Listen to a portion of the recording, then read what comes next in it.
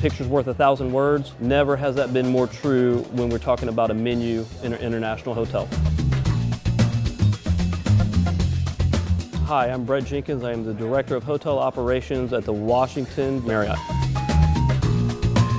We implemented eMenu roughly in mid-August to early September. After we started reviewing data in September, October, we saw anywhere between a 4 to 5.2% increase in average check. eMenu came back out. We redid some photographs. They worked some algorithms, changed some displays on the eMenu itself. And since then, in a rolling 9 months, we've seen average check increases north of 9%.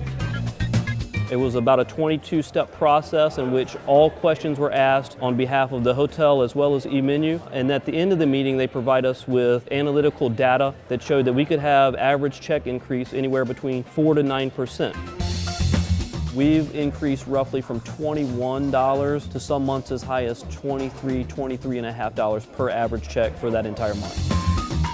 We are an international hotel, so it provides 5 different languages for the customers that we have coming in. It helps out with food costs, and it also helps out with training. Imagine a kitchen staff member joining the team not knowing exactly what to prepare, but having an eMenu in the back of the line to be able to use that as a reference point is another key benefit.